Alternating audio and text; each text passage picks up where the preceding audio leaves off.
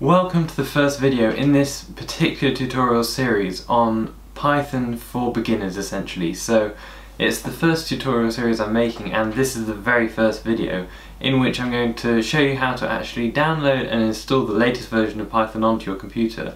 And the reason I picked Python to do my first programming tutorial series with, rather than any of the multitude of other languages on the sort of internet at the moment, is because I think Python is a really intuitive, easy language for beginners to learn in comparison to other languages. And it's still a very versatile language, and by no means is it only for beginners. So it's also used extensively in industry, and it's a very, very versatile language. I also want to point out just quickly that Python, the programming language, is completely independent of what operating system you're running it on. So it doesn't really matter if you have Windows or Mac or Linux. You can still follow this installation process and it will be pretty much the same. So I'm going to be using macOS throughout this tutorial series because that's personally what I prefer. But you feel free to follow along on whatever operating system you prefer or whatever happens to be available to you. So if you want to use Windows or Linux, then that's absolutely fine, and most of the things is going to be the same. As long as you've got the same version of Python, the actual Python code that you're typing, once you've got over that installation process, should be exactly the same. It's just really the installation process that might be slightly different, but if you go and follow this tutorial, the steps are basically the same, so it should work if you're on Windows as well. So I think we're going to get started with the installation process. So you can see on my Mac, I'm just going to go to Safari here, and then I'm going to go to python.org.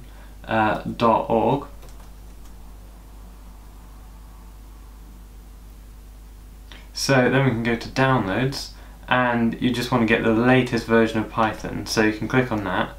And it's just downloading here. You can see it in my downloads folder, and so now that's done, we can click on that and we can just go through this basic installation process. It's always good to get the latest version of Python installed, so we'll just install that on my hard drive. It doesn't take very much space at all, it's just the sort of bare bones, all you need to sort of start programming in Python. That's fine, we'll just go ahead and install that. Just wait for that to complete. Okay, so that's great. You can see that Python is now installed, and we can close this now. And it says, do you want to move the install to the trash? We can do that because we don't need it anymore because we've just installed Python.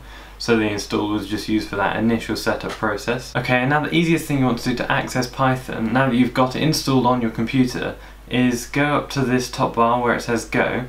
Click on that and then go to your applications folder.